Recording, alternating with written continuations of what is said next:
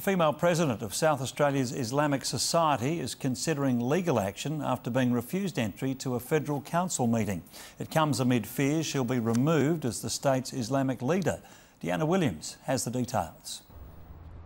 Ms Hammouri was elected unopposed as president of the Islamic Council of South Australia, but her appointments ruffled the feathers of the national body. She suspects it's because she's a woman and because she's called for a no-confidence motion in the federal president. Ms Hammouri was abruptly turned away as she tried to enter a meeting of the Australian Federal Islamic Council, or AFIC, in Sydney last Sunday. The security guards didn't allow me to attend that meeting, and they told me that President of AFIC didn't allow that. And he said, "No way, you can't attend." Yeah.